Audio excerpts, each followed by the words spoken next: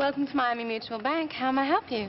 I'd like to cash this check here, and then I'd like to take you out for a steak dinner. Are you a real-life pilot? I sure am, little lady. The jump seat is open. It's been a while since I've done this. Which one's the jump seat again? Dr. Connors to the ER. Dr. Connors to the ER. This is irrefutable evidence that the defendant is lying. Special Agent Hanratty, FBI. Hello, Carl. You're gonna get caught. It's like Vegas. The house always wins. Some nuts flying around the country posing as a pilot. Call him the James Bond of the sky. Hello, Pusher. This is by far the best date I have ever been on. He's a kid. That's why he doesn't have a record. 30 milligrams of codeine every 4 hours. Do you concur? I concur. Dr. Harris. Yes? Do you concur? Concur with what, sir? Ma'am, I'm sorry to have to tell you, your son has forged checks. I have a payroll check here I'd like to cash. I'm working part-time at the church now. Just tell me how much yours and I'll pay you back. $1.3 million. I'll be choosing 8 young ladies to be a part of Pan Am's future stewardess program. South America, Australia, Singapore. These are so perfect, the bank doesn't even know the difference. What do you want? To apologize. You didn't call to apologize, did you? You have no one else to call. I'm looking for your son. I would never give up my son. If you were a father, you'd know. Stop chasing me. I can't stop. It's my job. You see these people staring at you? They keep peeking over their shoulders, wondering where you're going tonight. Where you going, Frank? Don't tell me not to fly, I've simply got to. If someone takes a spill, it's me and not you. Don't bring around a cloud of terrain on my parade. Sir, we're gonna let him get away. No, Carl, you let him get away. Nobody had a better rain on my Merry Christmas parade. I'm getting close, huh? You will go to prison. You're gonna have to catch me. Ladies and gentlemen, the real Frank Abagnale.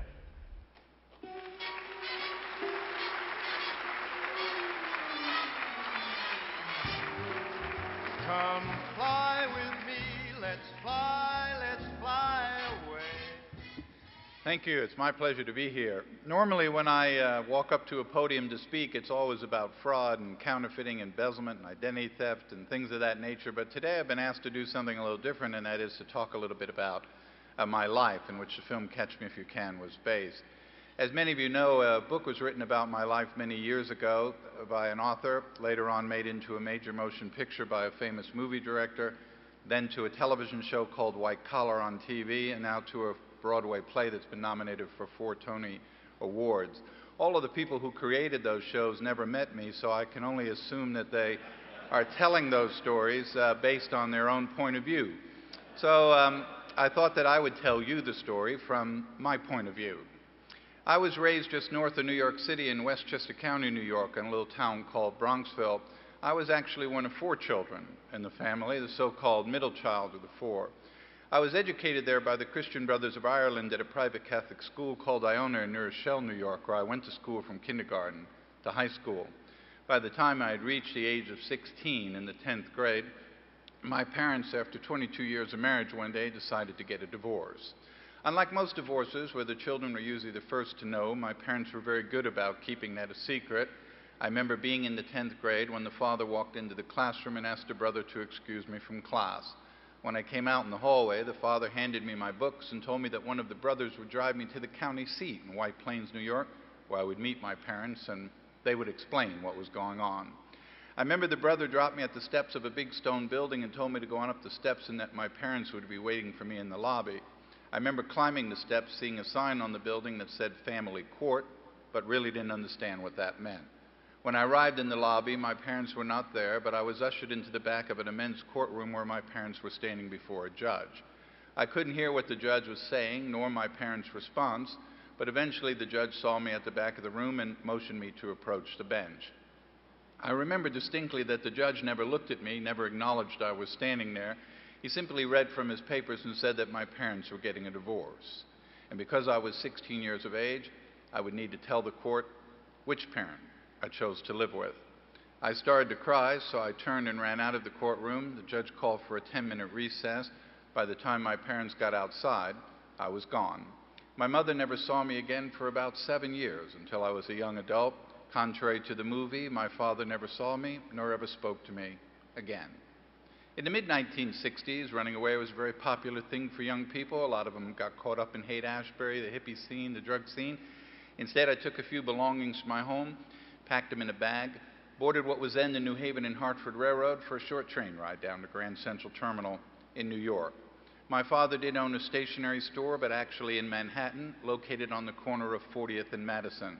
Like all of us, we had to work in that store, so I made deliveries for my dad. I knew the city very well, so naturally I started looking for the same type of work.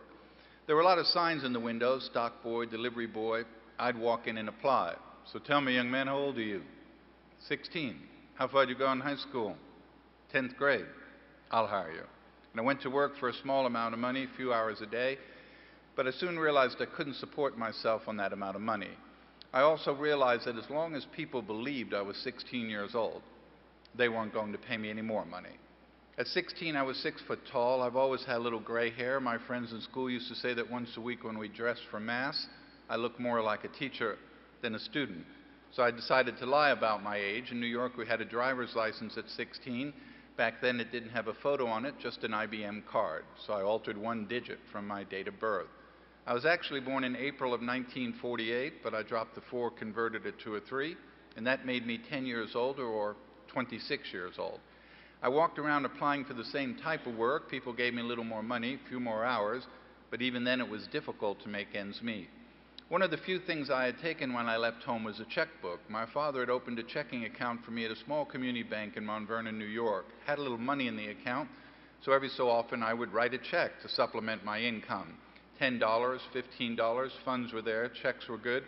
But it was my friends, my peers, who would say to me, you know, you're the only guy I know goes into a bank in the middle of Manhattan. You have no account there. You don't know a soul. You just talk to somebody behind a desk and they okay your check.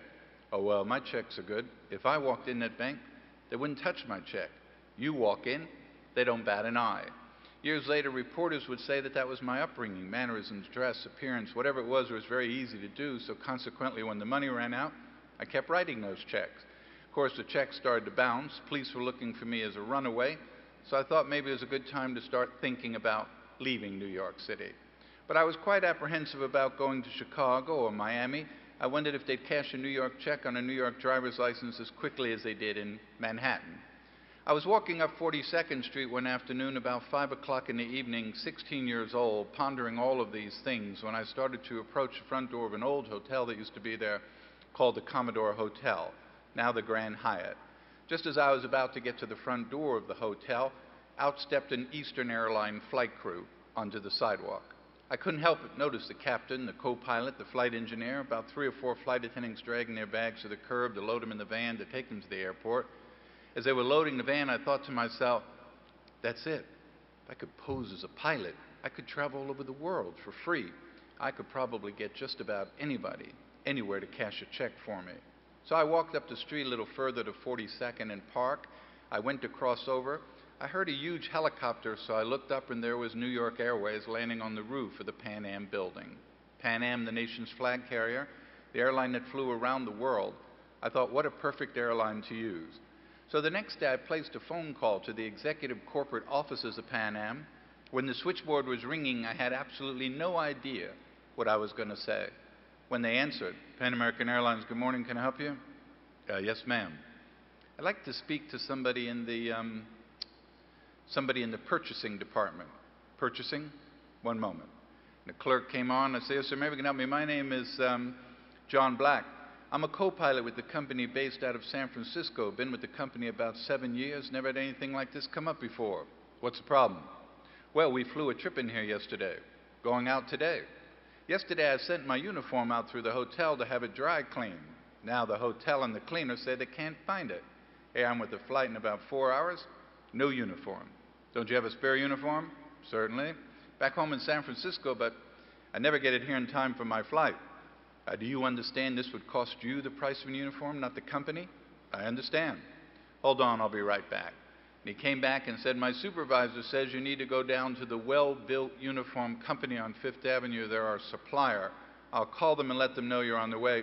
They'll take care of you. Well, that's exactly what I wanted to know, so I went down to the Well-Built Uniform Company. Little fella, Mr. Rosen, fitted me out in the uniform. Back then, there were black gabardine, the 3 gold stripes on the arm, the gray hair. I certainly looked old enough to be the pilot. When it was all done, I said, how much do I owe you? Well, the uniform's $286. I said, no problem, I'll write you a check. No, we can't take any checks. Oh, well then I'll just pay you cash. Oh no, we can't accept cash. You need to fill out this computer card. Then in these boxes put your employee number. Then we bill this back under uniform allowance. Comes out of your next Pan Am paycheck. That's even better. Go ahead and do that. New York had 2 airports, LaGuardia and Kennedy. LaGuardia was 20 minutes from Manhattan. Kennedy was about 50, so naturally LaGuardia being the closer of the 2, that's where I went. I spent most of the morning walking around LaGuardia in the uniform, trying to figure out now that I had the uniform, how the hell do you get on these planes? Well, I got a little hungry about lunchtime, so I walked in the luncheonette in the terminal, sat down at the counter on the stool and ordered a sandwich. Moments later, a TWA crew walked in. The flight attendant sat in the booth, but the pilot sat at the counter on either side of me, captain right next to me. Back before deregulation of the airlines, airline people thought of themselves as just one big family. They didn't hesitate a moment to talk to each other, and the captain kind of leaned over. Hey, young man, how's Pan Am doing? Doing just fine, Captain. Tell me, what's Pan Am doing out here at LaGuardia? Pan Am doesn't fly into LaGuardia, they only go into Kennedy. Well, I picked up on that right away. Yeah, we went into Kennedy, had a short layover, came over to visit some friends of mine. Matter of fact, I'm on my way back to Kennedy now. So tell me, young man, what type of equipment are you on? Now, airline people have a lot of jargon for things, and one of them is they refer to planes as equipment, not aircraft, so I didn't know what that meant, what type of equipment was on. The only thing I could think of was a stool I was sitting on. So I said, I thought I had to do something with the planes. I said, well, they had the wings, they had the engine. They also had a sticker on the engine, always who manufactured the engine. So I said, yes, General Electric. All 3 pilots kind of just stopped eating and leaned over. Captain said, oh, really? What do you fly, washing machine? So I knew I said the wrong thing. Out the door I went. Everybody had an airline ID card, plastic, laminated card, much like a driver's license today, yet without the ID card, the uniform was worthless. I went back to Manhattan pretty discouraged, thinking, where would I come up with a Pan American Airline corporate ID? I was sitting in a hotel room. I noticed the big, thick Manhattan yellow pages on the dresser, so I pulled them down on the bed, flipped them open, and looked under the word identification. There were 3 or 4 pages of companies who made convention badges, metal badges, plastic badges, police badges, fire badges. Started to call around, and finally one company said, listen, most of those airline IDs are manufactured by Polaroid. 3M company, need to go to one of them. Finally got the 3M company on the phone in Manhattan. Yeah, we manufacture Pan Am's identification system, along with a number of other carriers. How come? So I tell you, I'm a purchasing officer for a major U.S. carrier. I'm in New York just for the afternoon. We're getting ready to expand our routes, hire a lot of new employees, go to a formal ID. We're very impressed with this Pan Am format. Wondered if I came by your office this afternoon briefly, we could discuss quantity and price. By all means, come on by. So I went by dressed in the suit, and the sales rep opened the book. Yeah, we do United, Delta, Eastern, Pan Am. We like this format. Wonder if you might have a sample I could bring back. Sure, I'll be right back. And he brought me back a 5x7 glossy piece of paper with a picture of an ID card blown up in the middle of it.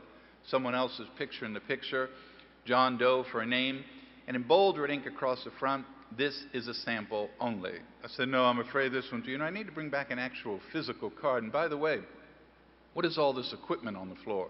Oh, we don't just sell this card. We sell the system, camera, laminator. I say, we'd have to buy all of this. Absolutely. Well, I'll tell you what, since we have to buy it all, why don't you just demonstrate how it works and use me? Fine, have a seat right here. Took my picture, made up the card, and out the door I went. I was going down the elevator studying the card, had a little blue border across the top, about 1/4 inch in Pan Am's color blue, but not a single thing on the card said Pan Am.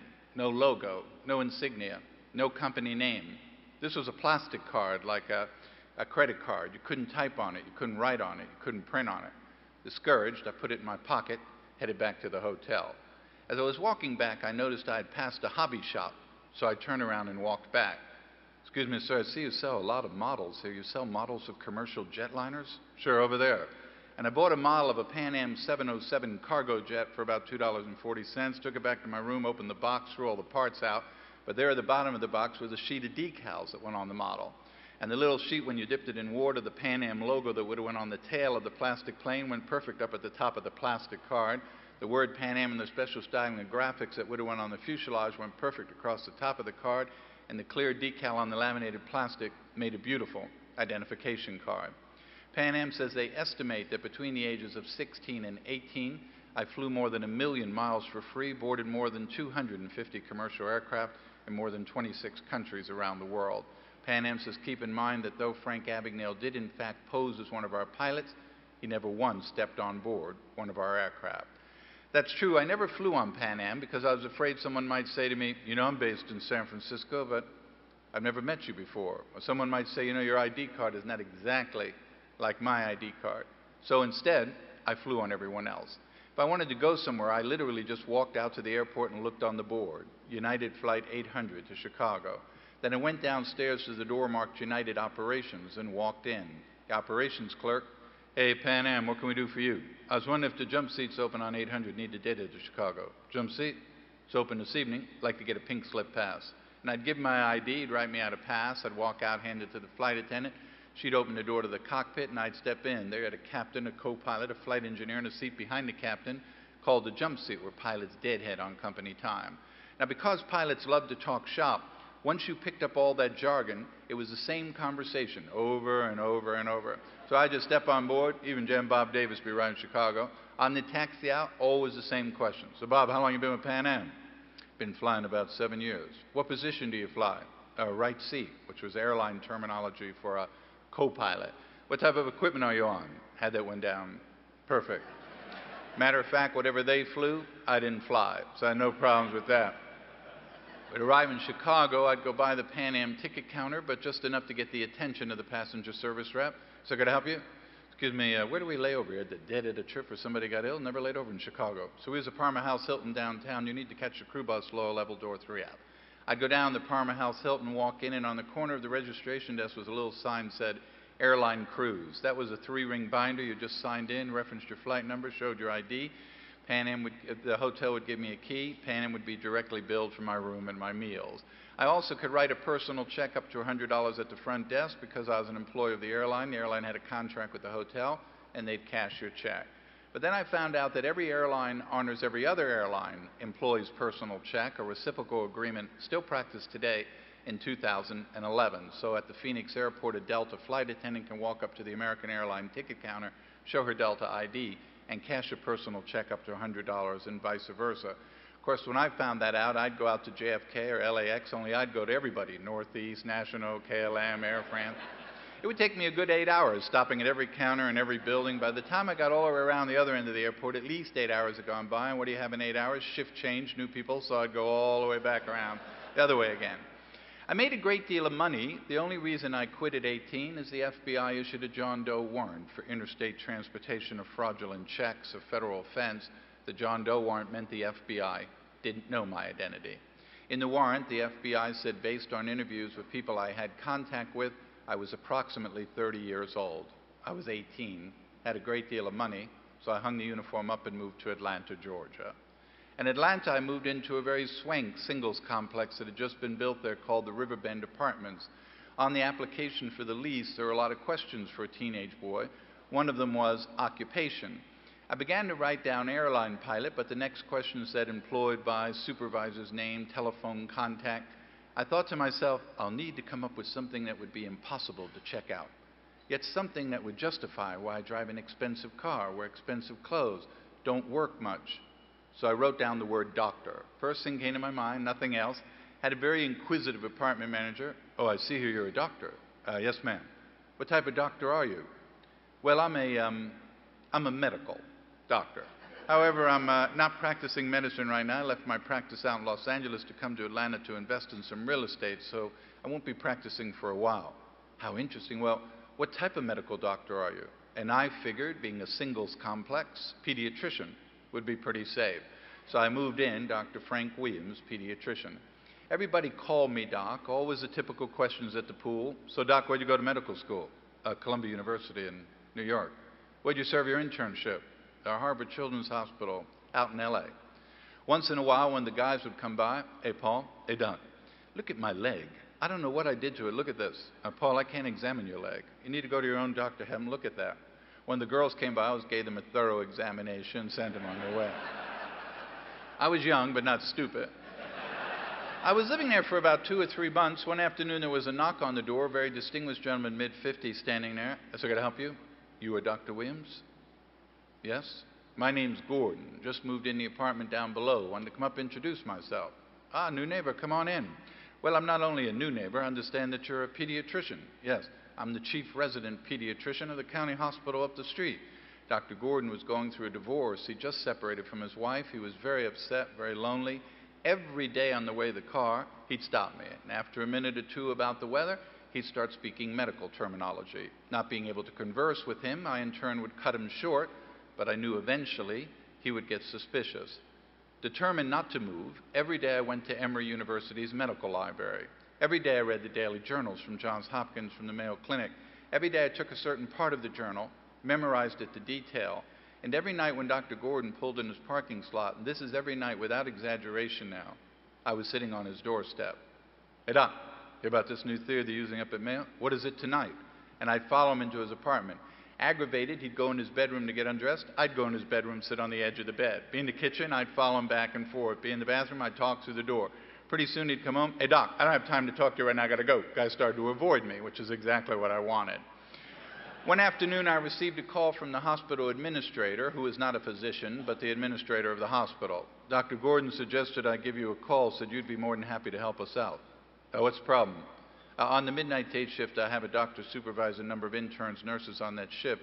They've just been notified of a death in his family. He's returning to the West Coast tomorrow for about 2 weeks. And Georgia law requires a house doctor on duty be a full practitioner or a specialist. Dr. Gordon suggested you had a great deal of free time. You'd be more than happy to cover the shift in an administrative capacity. There's no way I could do that. Why not? I'm not licensed to practice medicine in the state of Georgia, just the state of California where I hold my residency. All the red tape for 2 weeks, no red tape. We'll bring it before the medical review board tomorrow morning. They'll issue a temporary certificate. You can start tomorrow night. Now, being one who hates to pass up a challenge, I couldn't help but give it a shot. So I went up to the hospital. During the entire stay there, no one ever doubted for a second I was not a doctor. When the doctor returned, I was relieved from the hospital and left.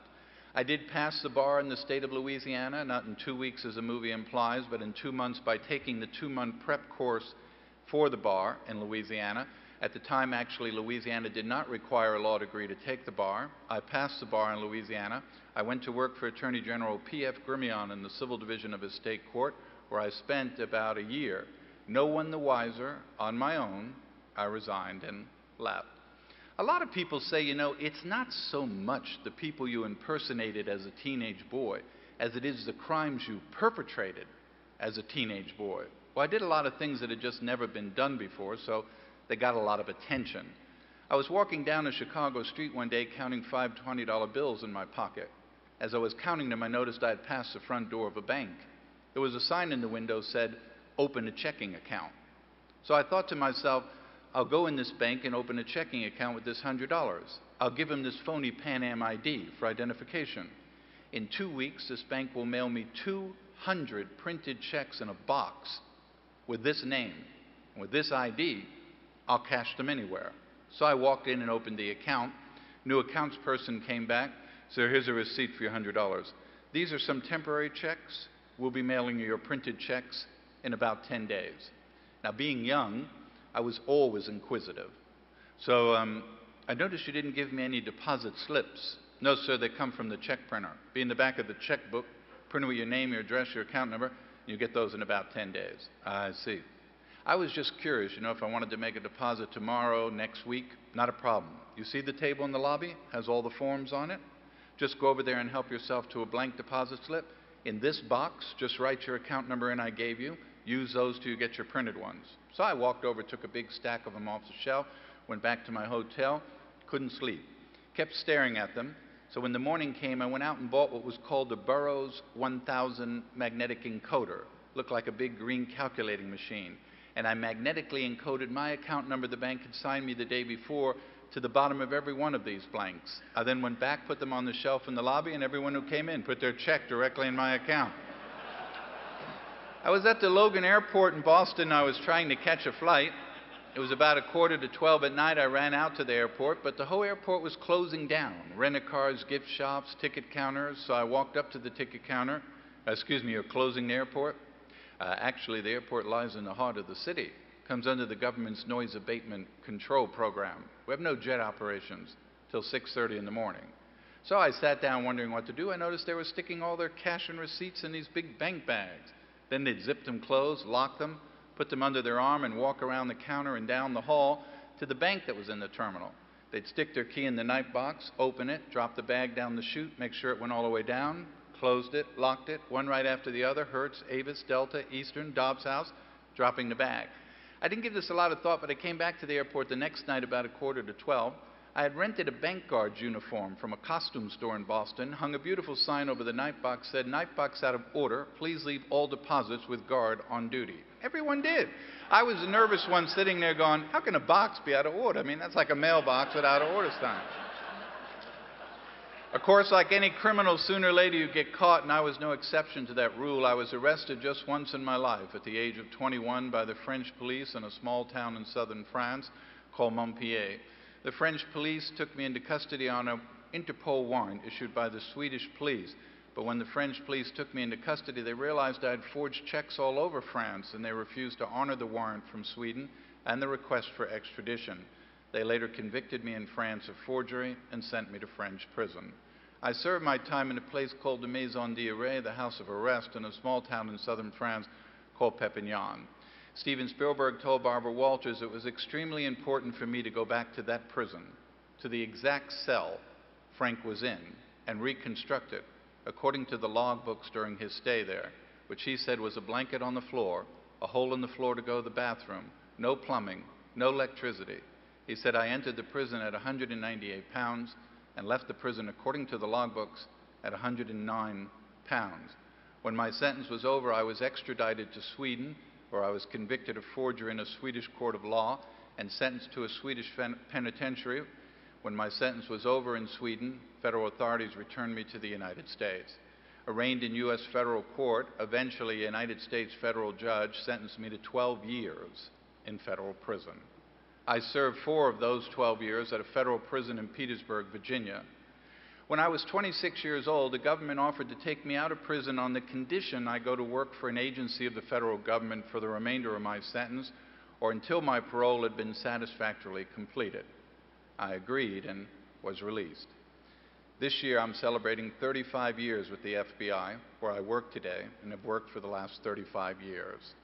I work out of headquarters in Washington, D.C. I make my home in Charleston, South Carolina, where I live with my wife of 34 years and my 3 sons. My youngest boy graduated from the University of Beijing in China. He's 27 years old. He went on to get his master's degree there. He reads, writes, and speaks Chinese fluently. He works for an American company in Beijing. My middle son graduated from the University of Nevada in Las Vegas with his degree in hotel administration. My wife owns a business in South Carolina. He manages that business for her. And my oldest son graduated from the University of Kansas at KU. He went on to Loyola School of Law in Chicago, got his law degree, passed the bar in Illinois, went on to make his dad very, very proud. He's an FBI agent in our counterintelligence unit in Baltimore, Maryland. As many of you know, I had nothing to do with the film. Bureau restrictions do not allow me to make any profit or money from the film, from Broadway, from television, from books, or anything else. I had nothing to do with the film. I did feel that Steven Spielberg went out of his way to not glorify what I did, but to simply tell the story about what I did. In an interview with Barbara Walters, my best quote from him is when he said, I did not immortalize Frank Abagnale on film because of what he did 40 years ago as a teenage boy. I chose to immortalize him on film because of what he's done for his country for more than 30 years, unquote. In the end, my family and I were very pleased with the result of that film. But as you know, from there to television to Broadway, I get a lot of emails back in Washington, D.C. They never stop. The emails I get come from children as young as 8 years old to adults as old as 80. And of course, the people who send those emails are not really looking for a response, they just want to make a statement. Maybe they're seeing the film for the first time. Some write and say, you know, you were brilliant. You were an absolute genius. I was just a child. I wasn't brilliant. I wasn't a genius. I was just a child. Had I been brilliant, had I been a genius, I don't know that I would have found it necessary to break the law in order to just simply survive. And while there are people fascinated by what I did 40 years ago as a teenager, I've always looked upon what I did as something that was immoral, illegal, unethical, and a burden I live with every day of my life and will live with till my death. There are many who write and say you were very gifted. That I was. I was one of those few children that got to grow up with a daddy. The world is full of fathers. But I was one of those few children that was lucky enough to grow up with a person that you could call daddy, worthy of being called daddy. I had a daddy who loved his children more than he loved life itself. Steven Spielberg would say, the more I researched Frank's life without the use of Frank, I couldn't help but put his father into the film through the likes of Christopher Walken. My father was a man who had 4 children, 3 boys and a daughter. Every night at bedtime, he'd walk into your room. He was 6'3". He would drop down on a knee, kiss you on the cheek, and he'd put his lip up on your earlobe, and he'd whisper in your ear, I love you very much. He never missed a night. As I grew older, I sometimes fell asleep before he got home, but I always woke up the next morning, knew he had been by my bedside. Years later, my older brother joined me in my room. He was 6'4", in the Marine Corps. He went on to play semi-pro football for Buffalo. But when he was home, my father would walk around to his bed, hug him, kiss him, whisper in his ear he loved him. When I was 16 years old, I was just a child. All 16-year-olds are just children. As much as we like them to be adults, they're just children.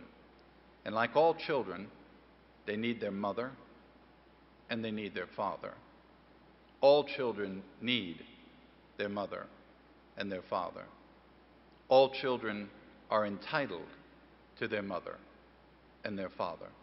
And though it is not popular to say so, divorce is a very devastating thing for a child to deal with and then have to deal with the rest of their natural life. For me, a complete stranger said I had to choose one parent over the other.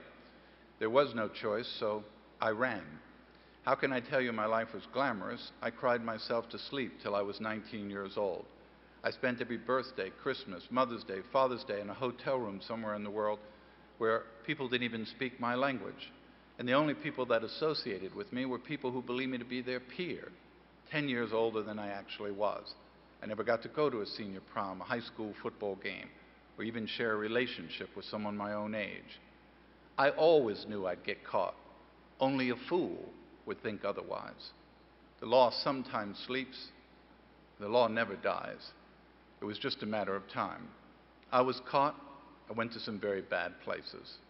My boys have grown up asking their mother, why is it that Dad wakes up in the middle of the night and goes down the TV room because he doesn't turn the TV on, he just sits there all night? Because there are things you can't forget, things you're not meant to forget. While I was sitting in that pitch-black cell in France, my father, 57, was climbing the subway stairs in New York in great physical shape. He just happened to trip. He reached out to break his fall. He slipped, hit his head on a rail. By the time he landed at the bottom of the step, he was dead. I didn't know he was dead. I was sitting in that cell thinking about him, how much I couldn't wait to see him, hold him, hug him, kiss him, tell him how sorry I was. But I never got the opportunity to do that. I was very fortunate because I was brought up in a great country where everyone gets a second chance.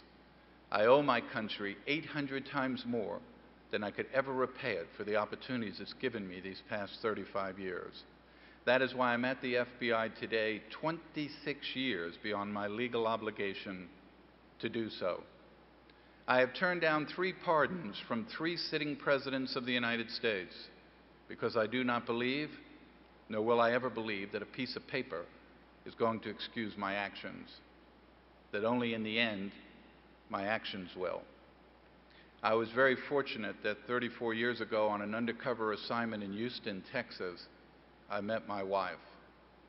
When the assignment was over, I broke protocol to tell her who I really was. Didn't have a dime to my name. I eventually asked her to marry me. Against the wishes of her parents, she did. Now, I could sit up here and tell you that I was born again. I could tell you that prison rehabilitated me. Or I could take a cheap shot and just say that I was a kid who made some mistakes and grew up. But the truth is, God gave me a wife. She gave me 3 beautiful children. She gave me a family. And she changed my life. She and she alone. Everything I have, everything I've achieved, who I am today, is because of the love of a woman and the respect 3 boys have for their father, something I would never, ever jeopardize. There comes a time in all of our lifetimes that we grow older and we have children. And as every parent knows, whether your child's 3 months old or 32 years old, when you lay your head on a pillow at night and you're just about to close your eyes, the last thing you think about, the last thing you worry about are your children. So if you still have your mother, you still have your father, you give him a hug. You give him a kiss. And to those men in the audience, both young and old, I'd remind you what it truly is to actually be a man. It has nothing to do with money, achievements, skills, accomplishments, degrees, positions. A real man loves his wife. A real man is faithful to his wife.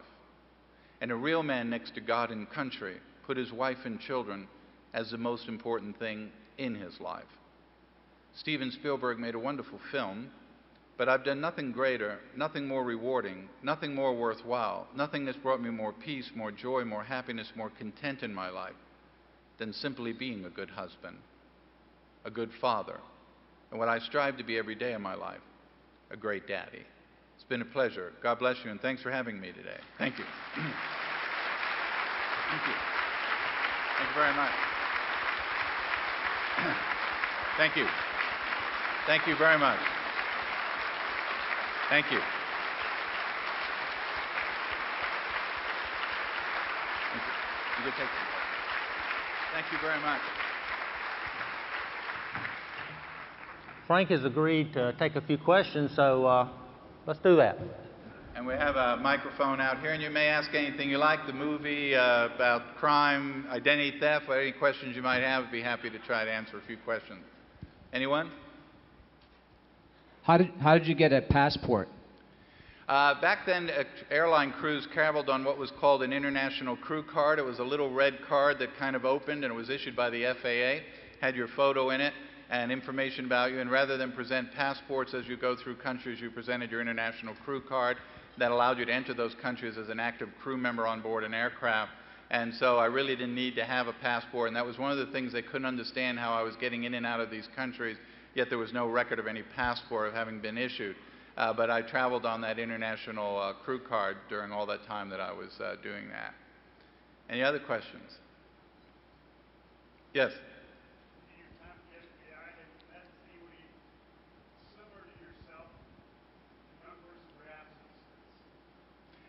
Yeah, obviously, things have changed. I went to the FBI 35 years ago after Hoover under Director Clarence Kelly, who followed Hoover. We had no cybercrime, we had no emails, computers, and laptops, and obviously crime has changed tremendously over the years that I've been there. But there are always people, obviously, smarter than you, sharper than you, do the things that are much more creative than you. So it's constantly trying to figure out how they do it. I've worked on all the cases, Enron, WorldCom, Tyco, Arthur Andersen, Madoff, all of the high-profile cases. It's amazing how creative people can be when they want to be, and how unethical and how lack of character people can have when it comes to wanting to do some things that are considered illegal. So there is never any lack of creativity. And certainly the technology that exists today that didn't exist when I did the things I did has made the crimes I did 40 years ago 4,000 times easier to do today. I printed checks on a Heidelberg printing press. That's $1 million printing press would just about fit in this room, 90 feet long, 18 feet high. ladders on the side of it to where I had to build scaffolding to get on the top of it so that I could operate it by myself. Color separations, negatives, plates, and typesetting. Today it's done on a laptop in a matter of seconds through graphics and creative printers and etc. So the technology has made those crimes a lot easier. Yes, sir.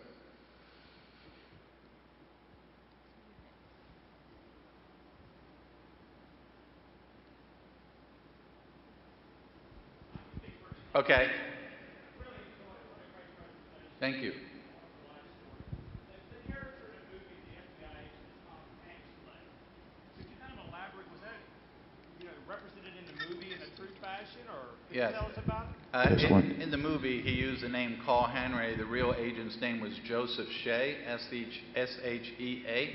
He and I were friends for over 30 years. He was my boss at the Bureau for 10 of those years. We've stayed friends until his death just a couple of years ago at the age of 88. Up until his death, he was sound of mind and great health. He was on the set during the making of the film, along with the two younger agents in the movie who are still living in their 70s. They're in Pennsylvania.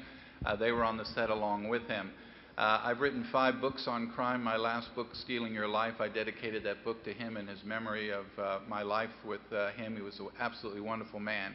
He has 2 daughters. One lives in Greenville, South Carolina, and one lives down in Marietta, Georgia. We're very close to his daughters. We just took them to the Broadway play in New York with their family, and I keep that relationship with his daughters and take care of them after he and his wife have passed away. But he was a wonderful man. He was an Irishman from Boston. He had a very heavy accent. Tom Hanks did an incredible job of playing him. He looked like him. He acted like him. He had his mannerisms. He did a wonderful job of portraying him in the movie. He asked Steven Spielberg not to use his real name, so Tom Hanks came up with that name, which was based off an old football player that Tom Hanks was a fan of, and he used his name in the movie. Yes, sir. Frank, what was the total value of the illegal monies that you obtained? I was convicted on $2.5 million worth of fraudulent checks. $2 million was recovered by the government that was in safe deposit boxes around the country. Always keep in mind that would be equivalent to $20 million today.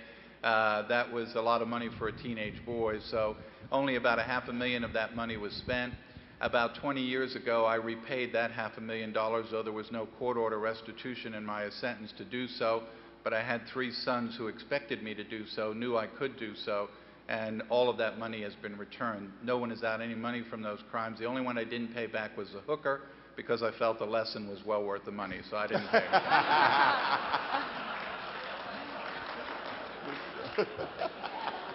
Any other questions? Yes, ma'am. Thank you. Thank you so much. I really enjoyed your speaking.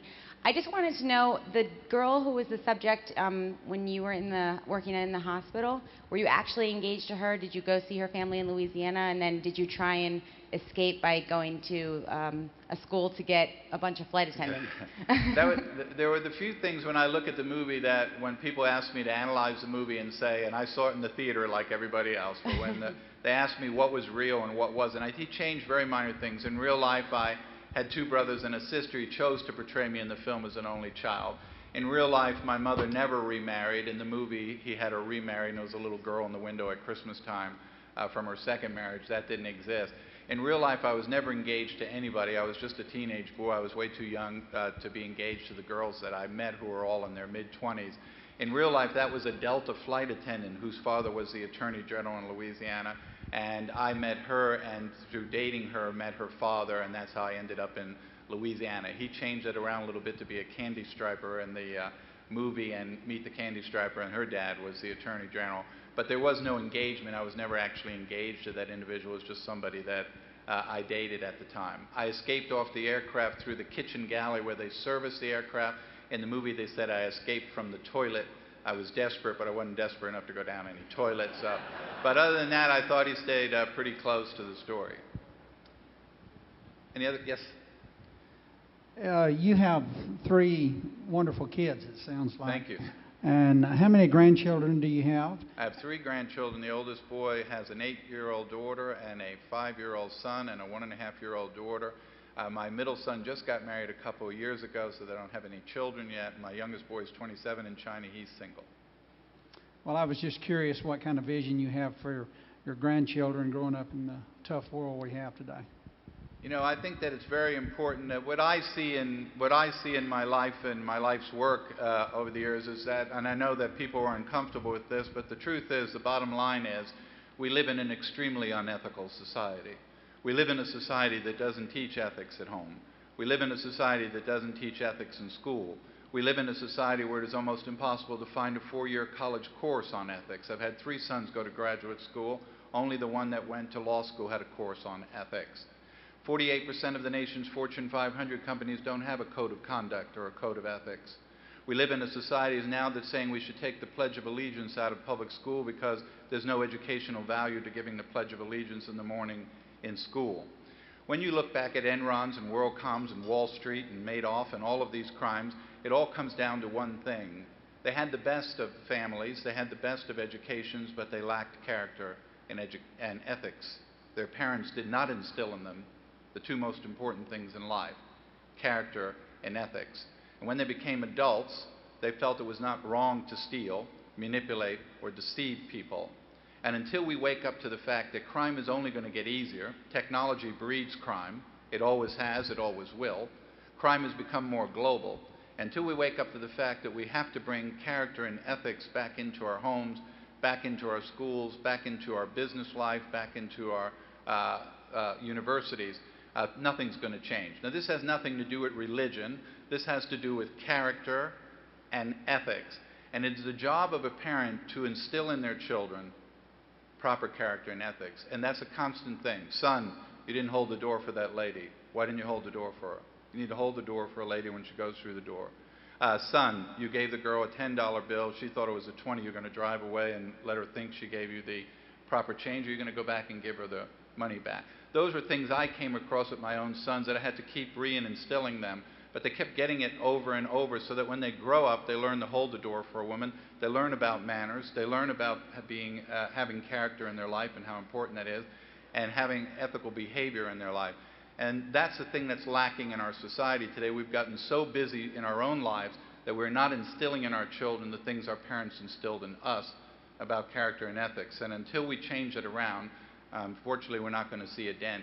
I know you heard about all these figures, $700 billion stimulus fund, another $440 billion for another fund, $200 billion for Katrina. Drop in the bucket to white-collar crime in America, now at $998 billion a year, almost $1 trillion just white-collar crime alone. For every dollar you spend out of $10 in health care, a dollar goes out the door to fraud. $300 billion in Medicare fraud last year. That is absurd. That all comes from unethical behavior by people who lack that character and ethics. And that's not going to change by changing policies. It's only going to change by a long process of bringing that into schools and back into people's lives. Any other questions? Yes, sir. Frank, you've talked about identity theft here at our table. Would you share some of your thoughts? Yeah, Danny, I've written 3 books on identity theft. It's an amazing crime. We have 15 million victims a year now, $62 billion in annual losses from identity theft. It's hard to be in a room with 2 or 3 people where one person says, I happened to me, happened to my brother. So very simple. I would only ask you to do what I do, and then you can wipe that from your concern. 1, I own a shredder. I shred everything, because what you believe to be worthless is of great value to someone else. So you got a Nordstrom's catalog yesterday with the fall shoe collection. You looked at it, you didn't like the shoes, you threw the catalog away. On the back cover was your source code, your ID number, and your address. That's all I need to become you. What you think is worthless is of great value to someone else. The problem is there are 3 types of shredders. 2 are worthless. One's called a straight shredder, called a ribbon shredder.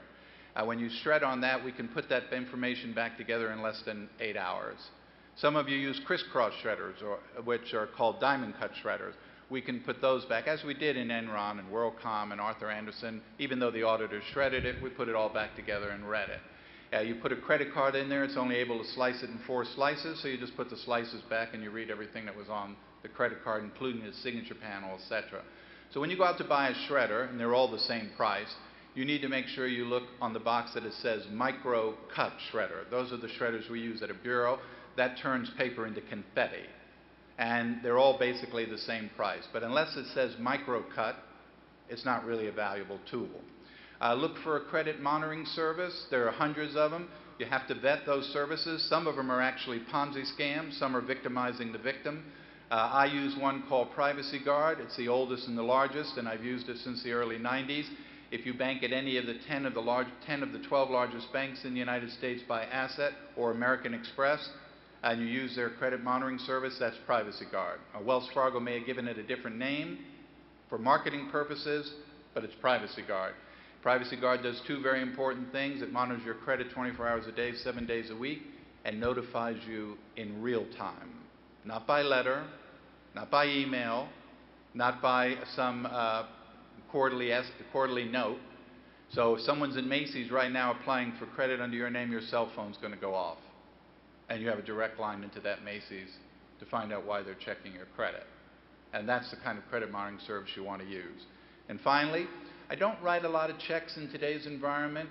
If I walk into CVS or Walgreens and write a check for $8, on the check is my name and address and phone number, my bank's name and address, my account number at my bank, my routing number into my account, my signature that's on my signature card at my bank, and then the CVS clerk wrote my license number and my date of birth.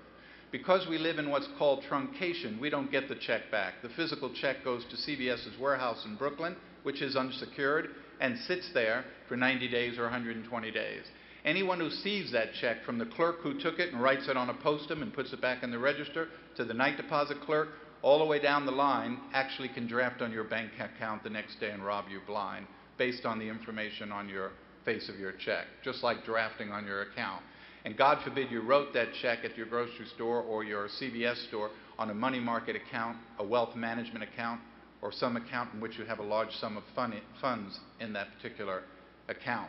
So I don't get over paranoid. I write a check to pay my mortgage, write a check to pay my insurance company, write a check to pay the credit card company, but I am very cautious about writing checks in today's environment.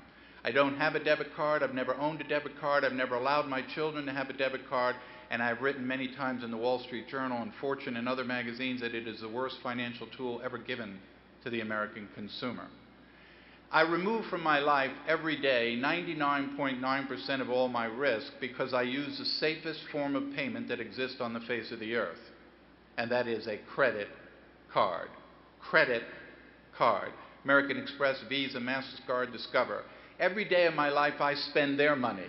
I never spend my money, so my money can never be at risk because my money is sitting in a money market account earning interest, and every day I spend their money. I go to the grocery store, credit card. Pick up my dry cleaning, credit card. Get on the plane, credit card. Go to the hotel, credit card. Get the rent-a-car, credit card. Every day I'm spending their money while my money earns interest. Should someone look over my shoulder, get my number, create a card, and steal $1 million on my account, by federal statutes, my liability is zero. I have zero liability. If I go in the store and I buy a vase at Tiffany's and they go, now if you really like this $2,500 vase, I have one gift wrapped in the back all boxed up. I'll take that one. I go home, has a crack in it. I go back to the store, look, I got this home, had a big crack in the bottom of the vase. You must have dropped it. No, I didn't drop it. It was in there. Well, I can't give you your money back. Then I'll have to sue them in small claims court. I use my credit card. No problem. When I get the credit charge, I'll just dispute that charge. I'll take it up with Visa. Not a problem. When you use your debit card, you're exposing your money. Your money is out every day, and you're using your money. If someone takes your money, you're going to have to negotiate your money back from the bank. We had an incident with TJ Maxx, 45 million credit cards stolen, $150 million in losses. Everyone who had a debit card waited 3 months to get their money back in their checking account. Everyone who had a credit card got their new card the next day or within 10 days in the mail and went on about their business. When you use a debit card, you do nothing for your credit. You don't raise your credit score by 1 point. So we have a lot of young people off at college. They spend 4 years there on a debit card. They come out, want to rent an apartment, buy a car. They have no credit because all they have is a debit card. And you don't obviously get points from airlines and whatever. So when my 3 sons went off to school, I said, I'm not giving you a debit card. I'm giving you a supplemental card off my credit card. So for all practical purposes, it's your card, has your name on it. But the bill comes to me, and I'm responsible for the bill. I do this for 2 reasons. 1, so I see how you're spending your money. If you're spending a lot of time in the bar, I'm going to know it. And 2, every month I pay the bill, your credit score goes up. So when you come out of college, the one thing I personally guarantee, your credit score will be in the high 700s, You'll be able to buy your own car, buy your own house. You'll be able to do what you need to do without me having to co-sign. My oldest son, who went to 4 years of college and 3 years of law school, and went to the FBI, his first city assignment, Baltimore. All my sons were raised in Oklahoma. So he moved to a place where the homes were 5 times the prices of the homes in Oklahoma. He had a wife and children. He would have never been able to buy his house, except he had incredible credit because I had paid that credit card bill on time, all the time, which affected what we call piggybacking onto his credit card account. And he ended up with a great credit score and was able to do that. There's nothing better you can do for your child than to build credit for them while they're away at school. A debit card is something that I wouldn't recommend anyone use. A credit card still remains the safest form of payment because it removes all liability from you. We're about time. We got one more question? Yeah, one more question. Yes. Anyone? I think we got everybody. Oh, yes, sir. Here.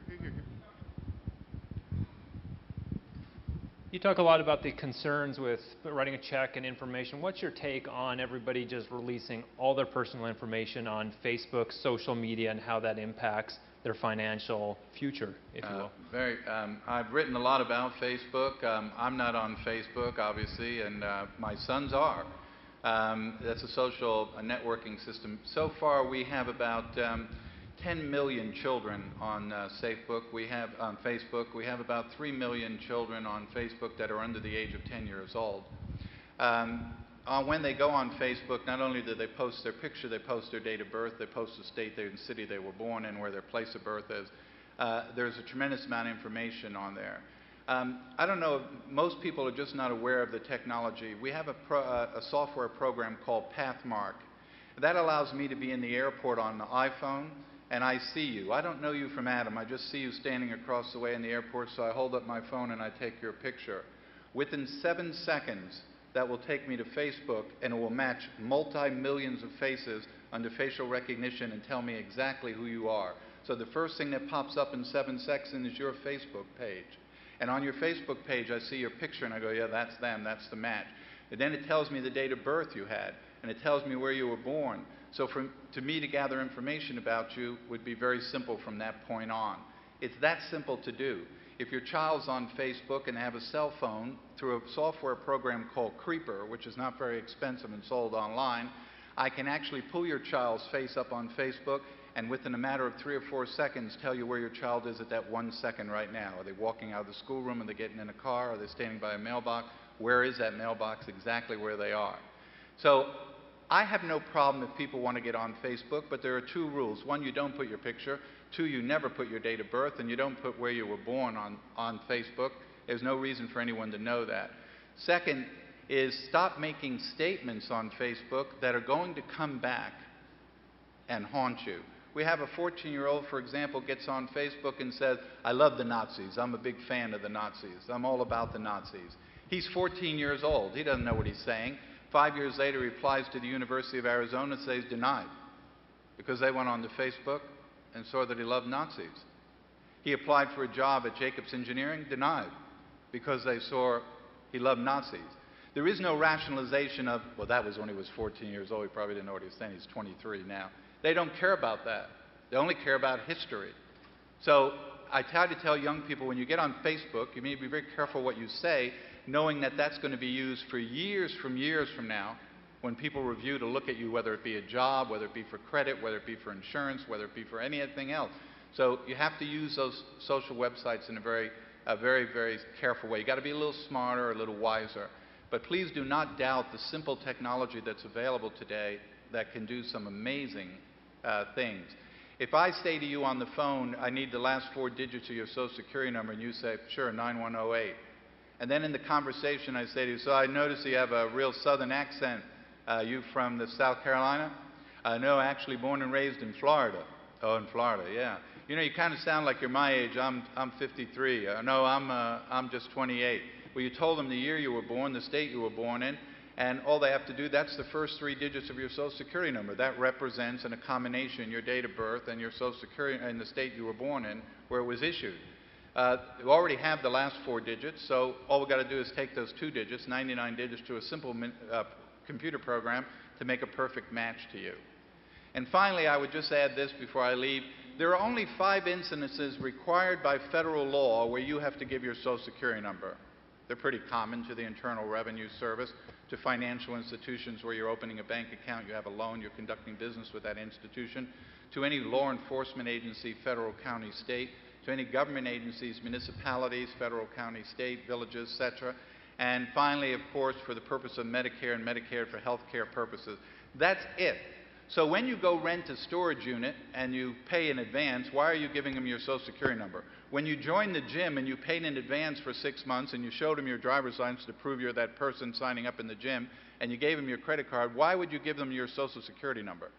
Even when you go to the doctor's office, why would you give them your Social Security number? Is the doctor billing you?